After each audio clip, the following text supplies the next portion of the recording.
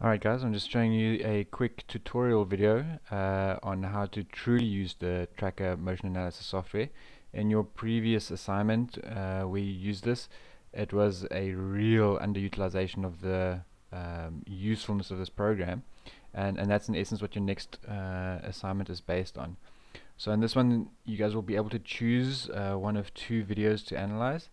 Over and above a video that you will record yourselves and analyze then further. How it works is again, just click on File, Open File, and in this case you will open the video that you want to assess and analyze. Just give it a couple of moments to load. These videos are recorded at 100 Hertz, meaning that you've got basically 100 pictures for every 1 second of movement. In this particular video you'll be analyzing, or I'll be going through a clean and squat jerk movement. So you can see here it's just taking a little while to load, so let's give it a few more seconds. Then I'll show you how to set it up and the kind of things that we'll do in terms of the analysis. There'll be quite a lot of things, so I'll go through it fairly quickly, and then I'll show you how to extract some of the more useful information in the second video. So the first thing that you want to do is to again just crop the video to the area of interest. So since I had to just start this video myself, I just want to cut out the portion where I'm walking to the camera. Then you have the setup component, and then just before the movement starts is where you'll pause the video. Alright, so around right there. Remember, just right click on it and we'll set that as the starting frame. Then we can just fast forward. So first of all I'm just going to clean, and then there'll be a squat jerk component, and then after that, so just before there's full lockout, so around about there. Reason being is because this top part of the bar is actually going to go off the screen, so we can just stop it there for now. We'll set that as the end frame. Perfect. We'll just take it back to the beginning. Alright, so the first thing that we have to do is just set up our coordinate axes.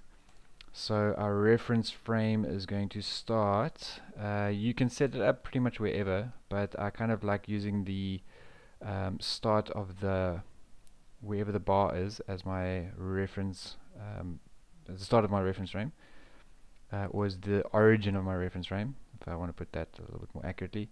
Then I can get rid of that. I have to set up the distances, so you have to use the calibration tool, and what we know is the diameter of the bar, of the plates. So just make sure you zoom in that you get the edges in quite nicely, and you want to kind of align it with the center of the plate. So I'll just move this up a little bit and make sure that these lengths are perfect. Alright, so the diameter of the plate is 45 centimeters or 0.45 meters. Remember, all our units are going to be in meters. Press enter, and then I can get rid of that. Perfect. I'll zoom back out again. So you can just hit the control button and use the scroll option on your mouse. Zoom back out. Okay, now what is it that I want to track? There will be a couple of things.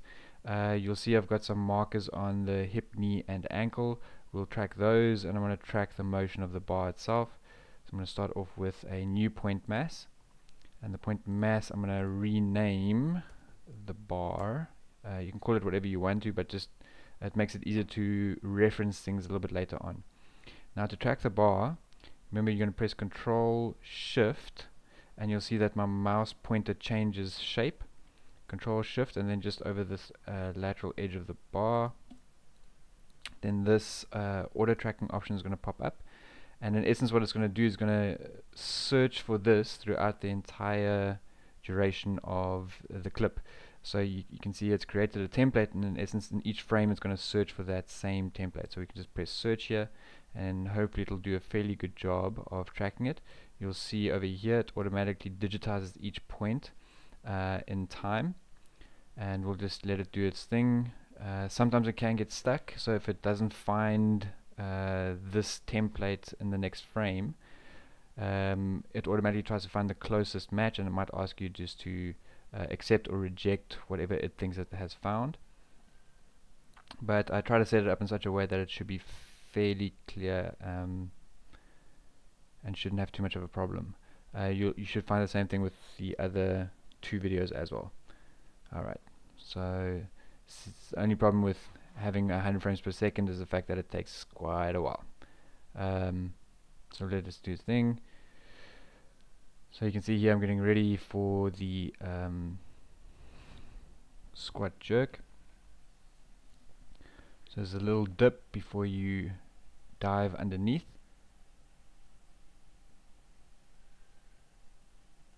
Luckily the weight wasn't too heavy, so it's fairly straightforward maneuver to do.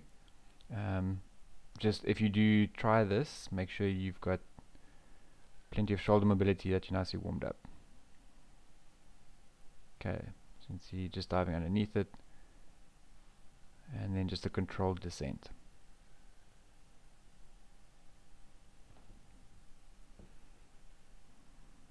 Okay, and then it's just on the way back up, and then you'll see I'm not going to reach the total top because we cropped the video at that point in time. Perfect. Alright, so that's the first thing that you guys will do. Then we'll play it back to the beginning of the video. The next thing that I want to do is to track the ankle. You can see here right now I can't see the ankle, so what I'll do is I'll get to the point where I can see the ankle. Since I'm driving through the floor, the ankle's not going to move too much, so if I hover the same way that you guys did in the first break, if I just hover over where this ankle marker is, you'll see in the bottom left hand corner there's the XY coordinates. It says 0.15 for the X and 0.04 for the Y. So now when I take it back to the beginning, all I have to do basically is first of all create a new point marker, point mass. This one I'm going to call the ankle, and I'm also going to change the color. Let's make it blue so we can see it nicely. Okay, so in essence what I'm going to do is hover my mouse over those XY coordinates that I said just now, 0.15 and 0.04. So an X 0.15 and then a little bit up,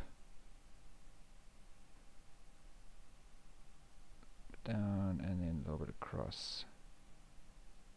Alright, then I hit the shift button and you'll see my mouse pointer changes again, and in essence I'm just going to click through each frame until I can get to the point where I can see the ankle marker, and you should see it pop up in a second just as these plates clear, and you can see that I'm still clicking on the ankle marker. So now once I can see it clearly, I can press Control Shift and then hit the auto tracker and just say search, and it should do the rest for me fairly straightforward.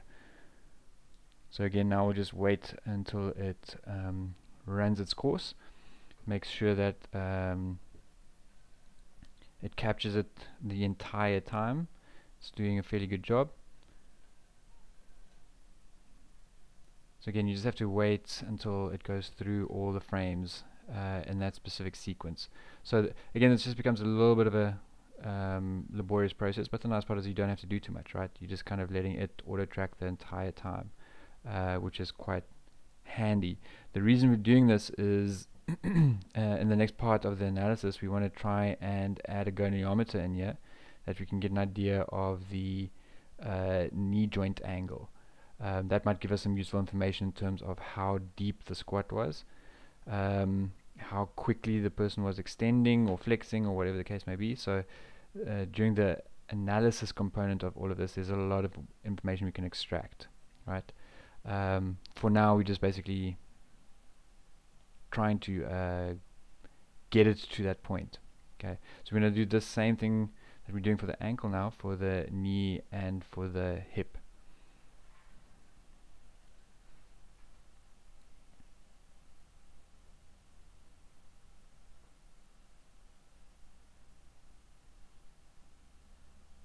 And I guess what you guys can do is, while you playing this video, is just fast forward this section. I can't really do it right now.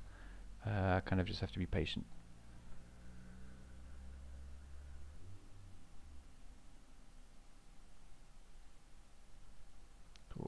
we go. Alright, then we're going to create another one, another point mass. This time we're going to call this one the knee. Again, I'm just going to change its color, maybe use something that's like purple. Again, in this one I can't quite see it. I'm going to have to use a little bit of guesswork, but in essence I can see the top of the knee over here and the back of the knee over here, so using an educated guess, the point of intersection is just over here by my forearm. Again, what I'll do is I'll hit the shift button and then just kind of click through. The only thing now is that the knee does move a tiny bit, so I kind of have to just try and stay with it. The only time that I can use the auto tracker on this is once the bar has been cleaned, so it takes a little bit longer, but it's not a train smash at all. Right, it goes fairly quickly. Just keep on that X as much as you can, especially once the plate is in the way.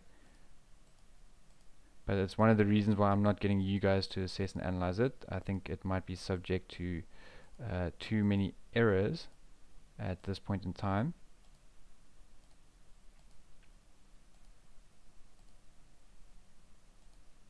So you can see this is the difficult part here, is the knee is clearly shifting, and it's just a matter of trying to stay with it as much as possible.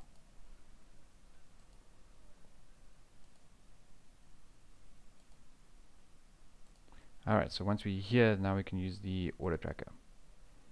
Okay, so that's control and shift again, then press search.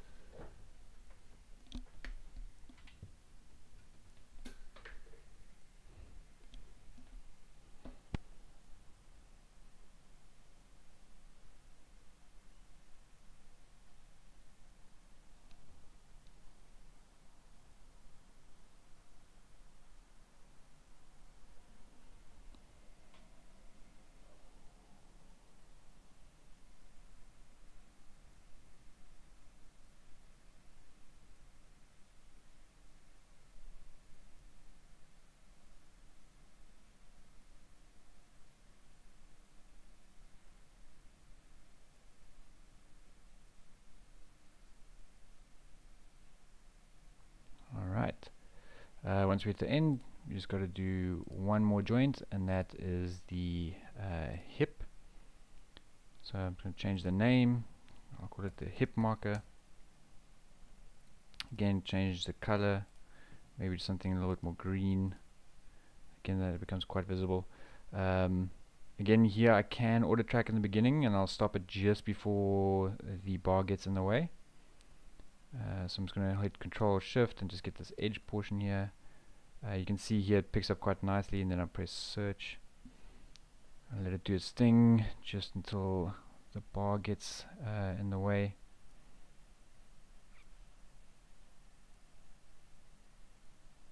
So around right there. I'll stop it, then I'll just do it manually.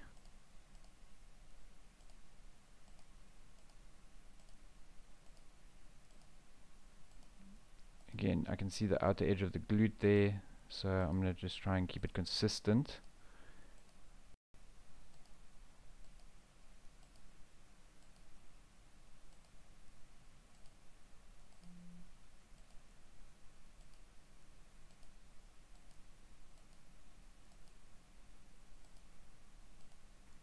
and then from here on out I can go manual again and search. Perfect.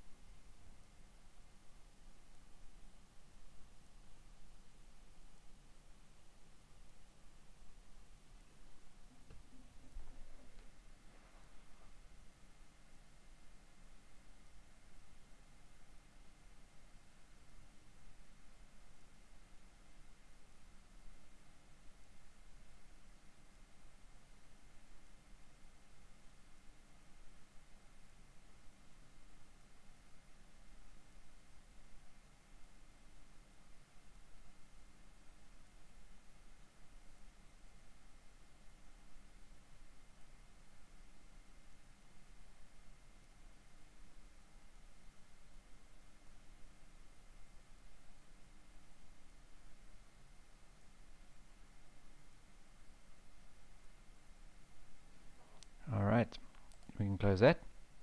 And then the last part is to go to a measuring tool. We're going to use a protractor. Let's call this the knee joint. Again, I'm going to change its color over here. I want to make it yellow so it's clearly visible. Now what we can do is we can attach these points automatically. So when I'm going to go here is say attach. For the vertex, that's this component over here. I'm going to say attach that to the knee. Then once it decides to catch a bit of a wake up, the arm I'm going to attach to the ankle.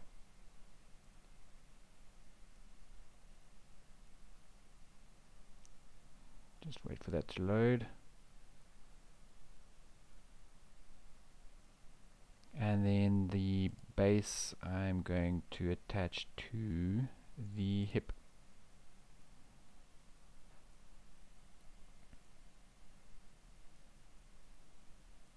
The other clips are a little bit shorter, so it'll take less time. It'll go a little bit quicker.